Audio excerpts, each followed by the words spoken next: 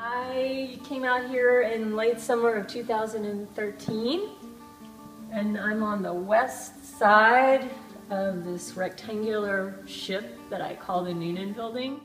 I'm lucky I landed out here, first of all, because at that time the tech boom started happening in San Francisco, so I had to leave my former studio, huge studio, in Lower Nob Hill.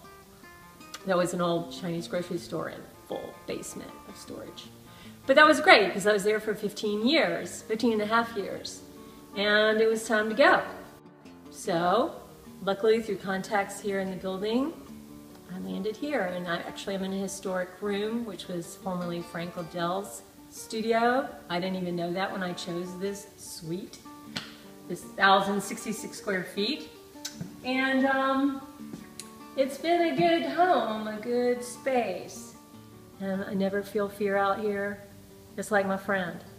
I love this building. I've painted this building. When I moved out here, I did feel very disconcerted, like, whoa, this is a whole different place.